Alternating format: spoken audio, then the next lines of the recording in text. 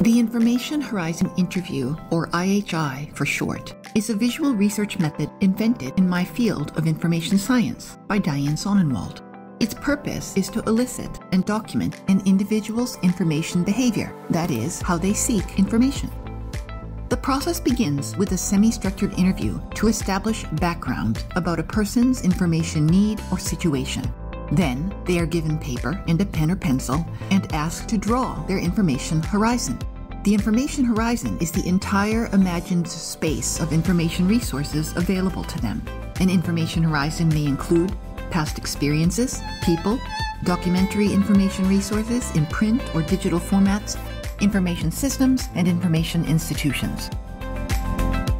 As the drawing unfolds, the researcher probes for additional details, a technique known as graphical elicitation. The resulting maps can be used to identify and quantify information resources and behaviors.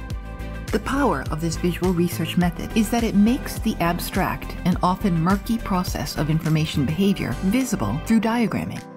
In my own courses, more than 700 students have conducted original IHI projects into topics and populations of their choice. Here are some student examples used with their permission.